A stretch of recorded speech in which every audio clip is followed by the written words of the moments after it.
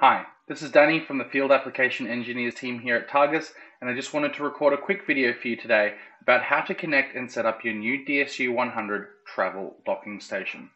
Now, before you go ahead and connect this to your computer, the first thing you need to do is install the DisplayLink software for your operating system, where be it Windows or Mac OS. The link to the description for these videos will be down below. But another way to get to them is going to au.targus.com, scrolling all the way down to the bottom here, and going to FAQ.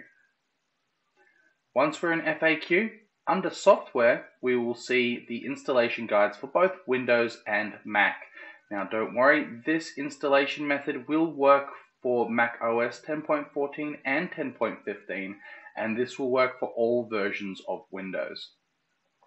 Once that's all downloaded and installed, the next thing you're going to need to do is you're going to need to find yourself the correct monitor connections for your docking station.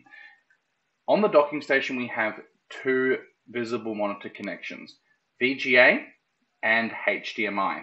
Today, we're just going to be using a HDMI connection for a single monitor, but we're going to go ahead and connect that. But this can support up to two monitors at dual 1K resolution or 1920 by 1080. Now, if you have an Ethernet cable, you can go and connect it as well. It also has two extra USB ports, so you can connect other peripheral devices like your mice and keyboards. Now, most of you will have noticed that it comes with an attached USB cable, perfect for people who are still using the older style USB connections.